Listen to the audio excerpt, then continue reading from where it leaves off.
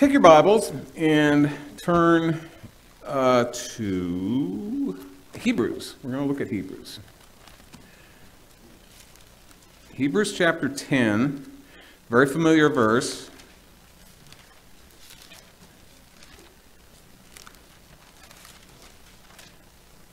Hebrews chapter 10, verse 25. I think most people are very familiar with this verse. Not forsaking the assembling of ourselves together as the manner of some is, but exhorting one another, and so much the more as you see the day approaching. Now,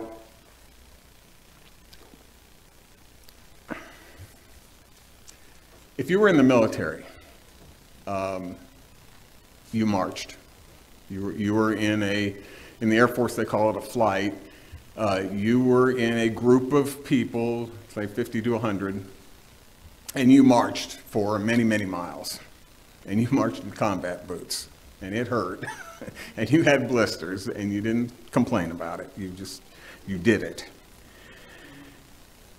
But if you've never marched before, I mean, it looks pretty easy. It looks like, just all these people are moving. But do you realize how hard it is to move that many people that efficiently? They have to be doing the same thing in order for it to look like one person doing it, one group doing it. And if you're in the back, sometimes I was in the back, and so you're marching, and somebody gets out of step. Well, it's actually kind of funny because they start bouncing.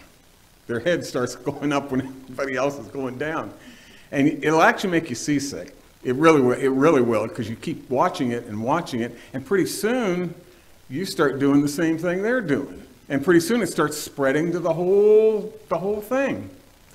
And so to combat that, the TI, the training instructor, he will yell cadence. He will give you right, left,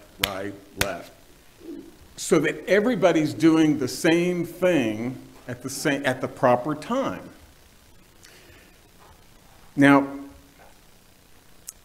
when we look at the church is very much like an army. It's very much made of many, but it moves as one. It does as one. And while there's, at graduation time, there would be many different flights that would be, going before the commander, and they would each be marching to their own cadence. Not everybody's marching to the same. So it's like, that's sort of like the way the church is, because you'll have an individual local church and it will have its cadence, but there'll be another individual local church and it will have its cadence, but all of them are moving in the same direction because it's the same Lord Jesus Christ, it's the same scriptures, it's the same word, but we're moving to a different cadence because we're all different and we all have different needs and different types of things. Now, it's sort of like, I don't know if you remember, one of my favorite toys was Etch-a-Sketch. You remember those? Ohio Art, yeah. It had two knobs.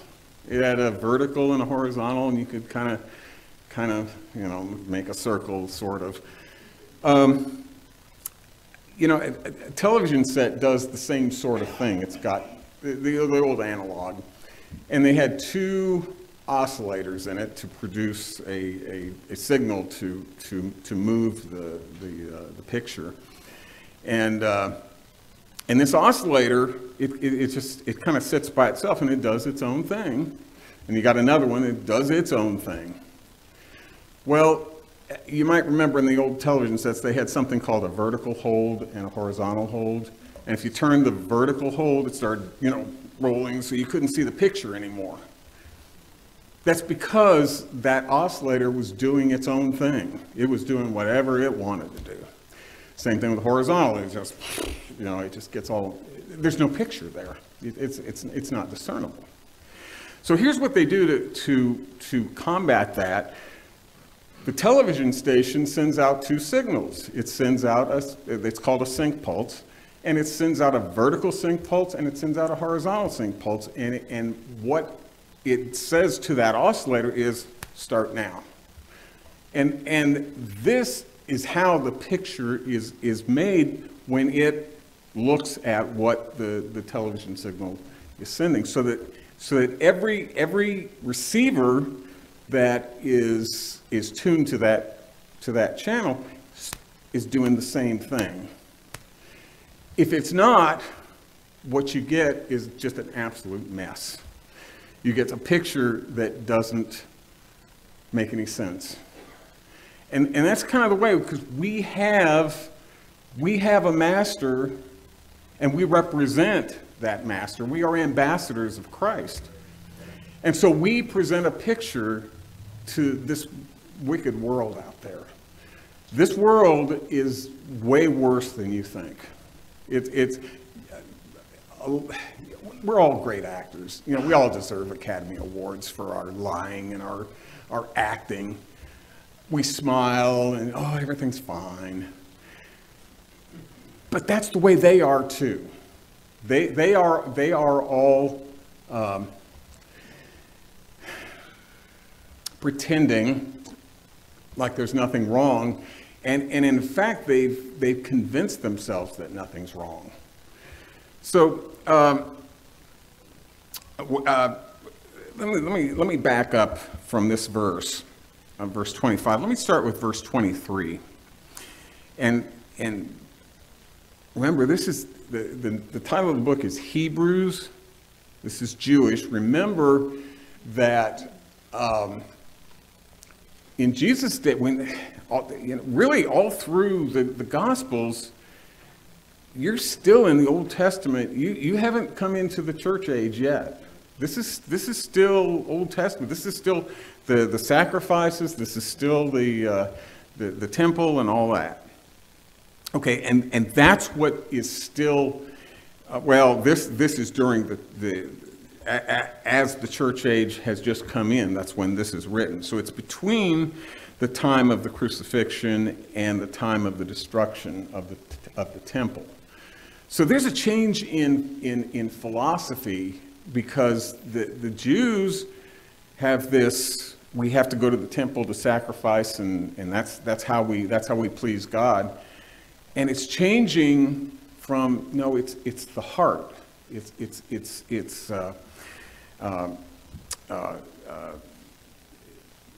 is what pleases God, a heart for Him. So in verse 23, let us hold fast to the profession of our hope without wavering, for He is faithful that promised. And verse 24, and let us consider one another to provoke unto love and to good works, and then not forsaking the assembling of ourselves together as the manner of some, but exhorting one another so much the more as we see the day approaching. Now let's go back to 23. The profession of our hope. Hope is not, well, I hope to win the lottery, or I hope that, the sky doesn't fall. That's not a hope that's not based on anything. This hope is, I know this is going to happen, but I haven't seen it yet. And it's very close to faith. And in fact, turn to James chapter 1, speaking of that. Hold your place there. James chapter 1 and verse 6. This is another familiar verse. But let him ask in faith, nothing wavering, for he that wavereth is like a wave of the sea, driven by the wind and tossed. So what he's told us in Hebrews, hold fast the profession of our hope without wavering. Can I give you an example of wavering? How about Peter after the Lord Jesus is arrested? And he's following him around. He's not totally running away or anything, but he's certainly not, let's say, a great example of what a disciple is. So he's warming himself by the fire, and here comes a servant girl that says, I think you're one of them. And he said, no, not me. No, you talk like him. No, and blankety blank, blank, blank. Okay, that's wavering. That's wavering. And I think the church today has done a lot of that, and that's done a lot of damage to the picture that world sees of who Jesus Christ is and what he stands for. And so one of the things we have sodomite churches. We have churches that are, by the way, have you noticed that pedophiles are now celebrated? More and more, this is coming in. In fact, they have a new name. They don't like that name because it's too, I don't know, carries too much baggage, I guess. They call them MAPs. Minor attracted persons. That's disgusting. So all you parents, you better watch your children. You better watch your children, because do you remember that the sodomite video they made with all, like the Brady Bunch pictures, all the squares of them, and they were all singing about "We're coming to get your children." Yeah, they are.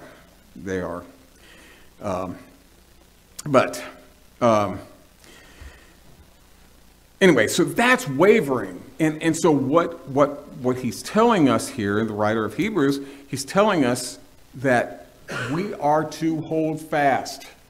In my neighborhood, there's a lot of trees. They're old trees, and the roots go really deep. And they've gone through, I don't know how many hurricanes, but they're still there. And sometimes you get some of these little just planted trees, and a little breeze comes along and they fall over. We are not to be that. And that's where, new believers, it is so easy for them to get run over. It is just, it's so easy. And so that's something that, again, all right, we're going to look in verse 24, let us consider one another to provoke unto love and good works. So it's now one another. This is, you cannot, I'll go back to the marching picture. You cannot march by yourself. You need, that's not marching, that's walking or something. You cannot do it by yourself. The Christian life is not a do-it-yourself kind of affair. If you say, well, I didn't buy into that, I want to do things my way. Well, that's not the way it is. It's one another. And when we say provoke, we usually think of provoking as like an animal, teasing an animal, here's a piece of meat and then pull it away. And what happens? They get angry. They are provoked into anger. And that's what we think of. We think rage and rioting, provoking rioting. We've seen a lot of that. Enragement, aggression, just infuriating. We've seen a lot of racism, prejudice, that kind of thing. That's not what we're talking about. We're talking about provoking. We're provoking to love and to good works, and that's really I guess sort of like peer pressure. Have you ever watched high schools? You guys have. When you start getting peer pressure, they all have the same tennis shoes, or they all wear the same kind of clothes or whatever. It's because their friends are doing it. And that's really what the church is. We provoke one another, and you can't do it when you're sitting at home. So this is just how important, and he's emphasizing how important this is, that you cannot live the Christian life apart from the one another. And the church gathering, as we said, the assembling of ourselves together, what it acts at, it's sort of like the army or the flight that's marching. The cadence is what brings you back into where you should be. Because let me tell you something, this world will draw you away. It is sandpaper. You don't think it's affecting you, but it is. And what this does is when we're around like believers, what it does is it's the cadence that brings us back to where we should be. And you say, well, I don't think that happens. Well, you don't know what you're talking about because that's what it does. If you don't, let me tell you something, you start oscillating on your own. You start doing your own thoughts, your own, and you get further and further away from what the Lord Jesus Christ has told us to do. I will tell you, there are weeks where my Bible is not even open during the week. I've done that. But then when I come back to church and I see that everybody else has, and here they've memorized a verse and I haven't, it's not the shame factor, but it's the I need to get back to where I was. And that's what it does. And it's not something that you actively talk about or preach about or anything. It's something that happens. And the more you get that cadence, the more times you can meet together, the more fidelity you have, and the less chance you have of going off on your own or getting out of step.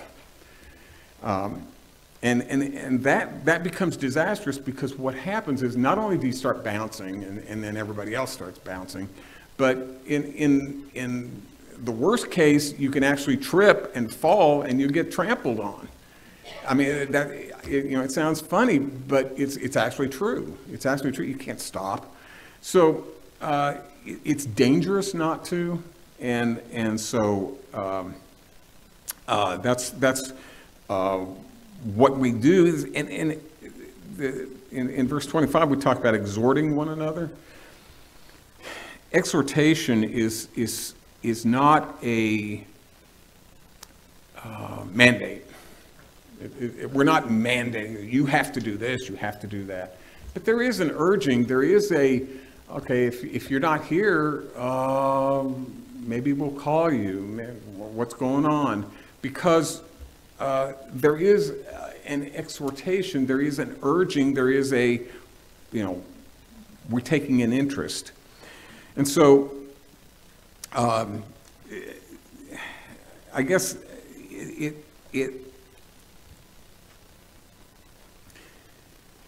one thing I have noticed is that as our world is falling apart and more and more,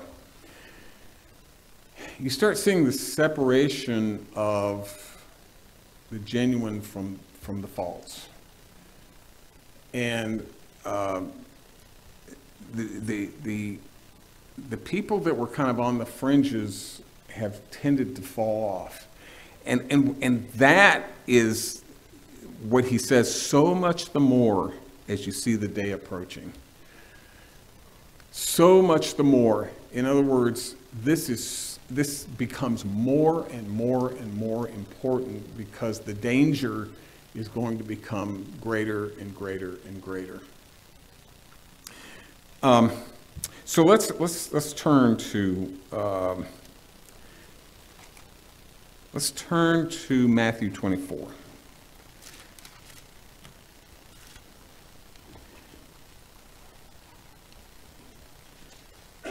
Matthew 24 is sort of end of the age, as you see the day approaching. And I don't want to get too much into this. There are some differing opinions of what day of the Lord means and what the day means. I will tell you what I think it means, and I would say, and I've got verses. Isaiah 13:6 says, "Howl, for the day of the Lord is at hand. It's not a good thing. It shall come as destruction from the Almighty. Behold, the day of the Lord cometh, cruel both with wrath and fierce anger." That sounds like the tribulation to me. So I consider the day of the Lord to start at the rapture and through the tribulation. I also have, I'm not totally settled on this, but there are people that believe it's also the millennium period. That is also the day of the Lord. And I'm leaning toward that, but I wouldn't want to argue that right now. All right, so Matthew 24. Let me set this one up. This is I love this section. Chapter 23 and 24 are just the best. But let's go back to 21, and we'll just not go through each verse, but just kind of what's leading up to chapter 24. In chapter 21, we're looking at the triumphal entry. You remember that? That was when he's riding on the donkey, and he has the multitude. They spread out their garments, and they say, "Hosanna," and blessed is he that comes, and they're just, oh, yay, yay. And so he's going into, now Jerusalem has walls around it, and they were wise enough to build their wall around it. We weren't, but that's another story. And if you go, they have gates. There are gates around, and that's the only way you can get in. You have to go through the gates. And the gates are absolutely, I mean, you stand and look at the doors, they're just huge. And that is kind of an engineering feat. But they open these doors, and that's the only way you get in. That's the only way you get into the city. Well, within the city is this complex, that's the temple complex. There's a bunch of buildings and stuff around. There's just big square and all that. And I guess it would maybe sort of like D.C., you've got this building, you've got the Capitol building, you got the White House, you got this, you got that. And so he goes to the temple, and that's where he starts overthrowing, turning the tables over. He starts cleaning house. I love this because he says in verse 13, "This is my house, shall be called a house of prayer, but you have made it into a den of thieves." Oh, I love that. Because, stuff like Roman Catholicism and liberal Protestantism, they have made the Lord Jesus Christ to look like some feminized soy boy. So he's codependent with his mother. You have to ask his mother because he doesn't really know anything, and she's wiser than he is, and she's sinless too. So, and they push this idea that Jesus is just some kind of love, and never does anything. He's just don't rock the boat. Well, he's rocking this boat. And in verse 15, the chief priests and the scribes saw the wonderful things he did. Okay, he's healing the blind, he's healing the lame, he's doing all these wonderful things. If somebody came in here and they come in lame or blind, and they leave being able to see and being able to walk, no cancer, no no, whatever, man, wouldn't we be rejoicing? Would we be saying, that's great, this is wonderful? Not these clowns, not these chief priests and scribes. Look at what it says. The children in the temple were saying, Hosanna to the Son of David. Now here's the reason why. Here's the reason why, the real reason why, is because he was a threat to their power and to their money and to their way of living. And this whole chapter right here is Jesus just poking them in the eye. Oh man, it is so much fun to watch this. And I mean, we can see it. Are they not the Democrats? Just the same thing? They want power. And anything that threatens their power, they're low taxes, low prices, everybody's employed, and they hate it. They want us to be suffering. All right, so this is where the scribes and the Pharisees and the priests, that's who they are, and we're living it. We really are living it. And look at what it says. They were sore displeased. Oh, we don't like this.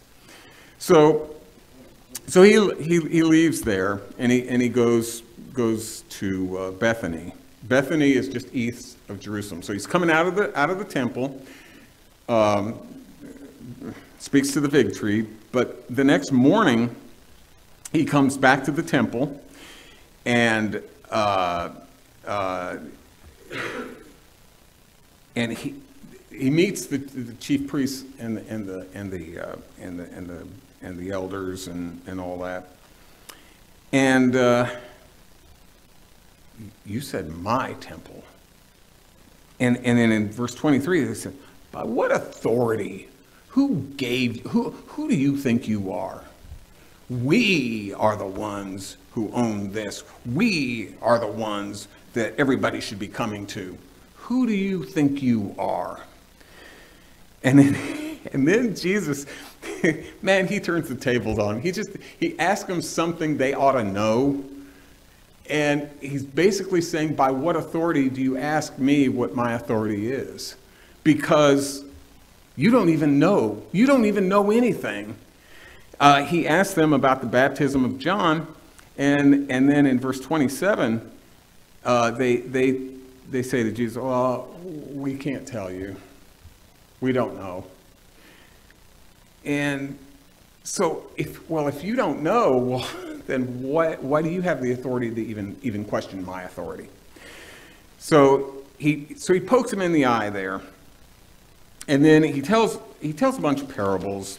And in verse 45 of chapter 21, the chief priests and the Pharisees heard the parables, and they perceived that he spake of them.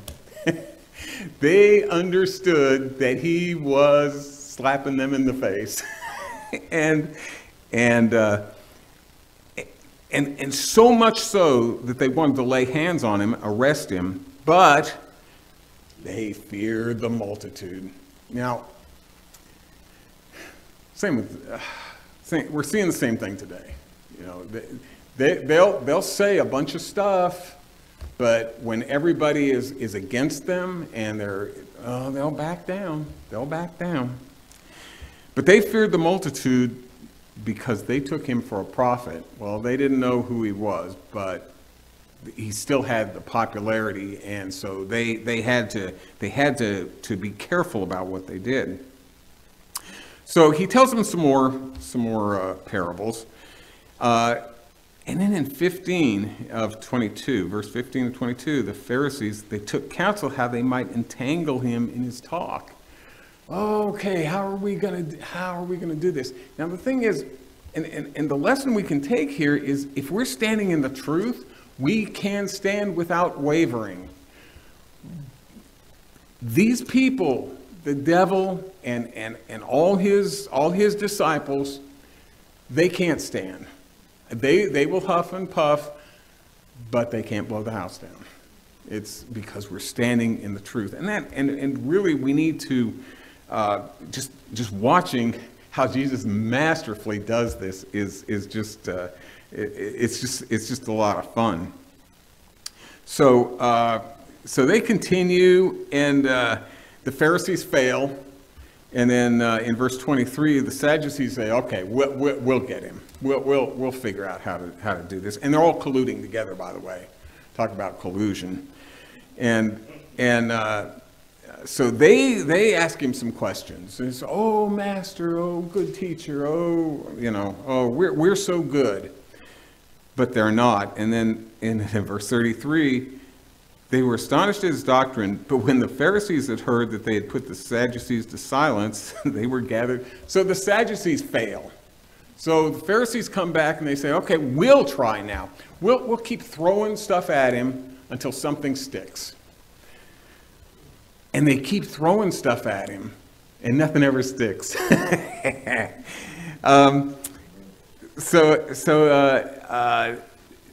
Let's see. Verse 46, no man was able to answer him a word, neither does any man from that day forth ask him any more questions. He shut them all up. He shut them all up. They were afraid to go talk to him. They were, we'll walk on the other side of the street. We don't want to have anything to do with him. Why? Because he stood for the truth.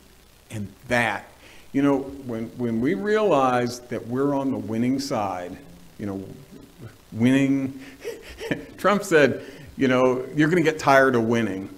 And no, we want to win some more. And that is what the Christian life is. It's winning. And you think, well, they're not winning right now. Let me tell you, these guys did not win when Jesus went to the cross. He laid his life down. They didn't win. They did not do it. He did it out of his own will. But, all right. So here we get to chapter 23. And this one I just love, because they have now been, up until this point, it's been a dialogue. We've been, and they failed. They failed. Okay. So now it's time for a monologue from the Lord Jesus. So he starts out and all right, here's the crowd, here's the disciples, and then here is also the scribes, the Pharisees, all the leadership. They're all there listening to this. And so here's what he says in verse 5. But all their works, speaking of the scribes and the Pharisees, all their works they do to be seen of men, for they make broad their phylacteries and enlarge the border of their garments, and love the uppermost rooms at feasts and the chief seats at the synagogues. They love to be honored. They want power. That's what they want. And Jesus is absolutely blasting them. Absolutely blasting them. He says in verse 7, greetings in the markets to be called rabbi, rabbi. They want to be higher than you are. We could say in modern day, something like the Pope, who wears all this junk and stop the traffic. He's so much more, he's so much better. That's the kind of thing. But what does Jesus say to him? Verse 13, woe to you, scribes and Pharisees, hypocrites. And then in verse 14, he says it again, woe unto you, scribes and Pharisees, hypocrites. And then he does it in verse 15. Woe unto you, scribes and Pharisees, hypocrites! For you compass sea and land to make one proselyte, and when he is made, you make him twofold more the child of hell than yourselves. Ooh, man. I mean, he's just poking them in the eye. And they can't say anything. They have nothing to say, because I think they know it's true. I don't think they can think of a lie to come back. So then in 16, he doesn't stop. Woe unto you. You know, we think, oh, woe is me. I got a C on a test. No. When the God of the universe pronounces a woe on you, that's not light. That's you better pay attention. I mean, there's no hope. There's nothing you can do. So woe unto you, you blind guides. And all right, the masses are hearing this. The people who go to the temple, they're all hearing this. Okay, so they're being run by a bunch of idiots. They're fools. Verse 23 he doesn't stop. Woe unto you, scribes and Pharisees, hypocrites. 25, woe unto you, scribes and hypocrites. 27, woe unto you, scribes and Pharisees, hypocrites. 29, woe unto you, scribes and Pharisees, hypocrites. Do they have? Has he made his point? Has he? You know, God only has to say something once, but if he says it, what? How many times is this? Is he trying to say something? And then in verse 33, he says, "Ye serpents, ye generation of vipers, how can ye escape the damnation of hell?" This idea that the Lord Jesus is a harmless, loving, couldn't hurt anybody. That's simply not true. That's a lie that's been promulgated. That he is a man's man, and Hollywood has given us this image of what men should be. You know, the John Waynes and the whoever the person is now, I don't know. But this is what a man should be. And I've heard Catholic women say, well, I pray to Mary because Jesus doesn't understand me. He's a man. Well, he created you. I think he knows you better than you know you. So, you know, this idea of putting a woman, anybody, even Jesus, well, Mary, putting her equal to Jesus as she can manipulate him and tell him what to do. Okay, that is a big lie. All right, so now we get to chapter 24. I'm only going to do the first 3 verses here. I wanted to set this up because this is so good. So you've seen the dialogue between them, and he's just, nothing sticks to him. And here he has just absolutely blasted them into oblivion. They just eviscerated them. He says nothing good about them. And in chapter 24 and verse 1, Jesus went out. So he goes out of the temple, departed from the temple, and his disciples came to him to show him the buildings of the temple. Now, in verse 3, he's on the Mount of Olives. And even though it doesn't say that in verse 1, I think that's where they were. I think because Jesus was just in the temple, he didn't need a tour of the temple. He already knows what it is. But they're going to show him the buildings of the temple. I think they were, the Mount of Olives is outside of the city. And so you can see it's because it's high, you can see the from a view.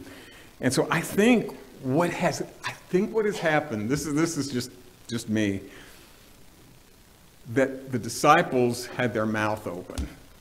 They could not believe that he destroyed these people like that. And I think that on their walk up to the Mount of Olives, nobody said anything. Nobody said a thing. What are you going to say, you know? And they didn't, I don't think they knew at that point who he is. I don't, because what they're showing him is the buildings that we are building for you. Man is doing this for God. And they're still in that mindset of we're working for you. Well, we're doing this for you, and the building, that's what it's all about. They don't really get the concept that the heart is what God wants. So they're showing him the buildings, and then Jesus turns his guns toward them and says, "Hey, one stone's going to be, it's all going to be blown up. It's gone." And that they were all puffed up about, look what we're doing for you, and he just puts a pin in it and they deflate. And I think what he's doing here is showing them the transition from the temple system into the church system, and I don't think they understand it yet. But then he talks about the sign of the coming and the end of the world and that kind of thing. And so he explains that, and I'll do another sermon on that, because there's a lot of juicy stuff in there, a lot of really, really good stuff. I think that's all I had for this.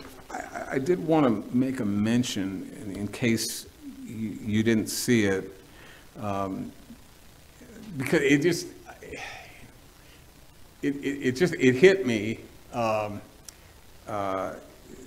that we still have a remnant of Christianity and what it used to be, because in the courtroom they used to quote scripture, King James. That's the way it used to be. In fact, any witness that was going to take the stand had to swear on, it was King James, on a King James Bible, because that was the standard of truth. In the Rittenhouse case, the judge said, he turned to Rittenhouse and said, "Defendant will rise and face the jury and will hearken to their verdict." Now, who uses that word hearken? New King James doesn't. It's 0 times. The New International doesn't. 0 times. No, that's the King James version. And, you know, we have a heritage in this country, and it's worth saving. It really is worth saving. And when we proclaim specifically God's word, and as translated into English, King James, we push against this, and when we don't, we waver, and you see what a mess these other versions have caused. So that's what I had for today, and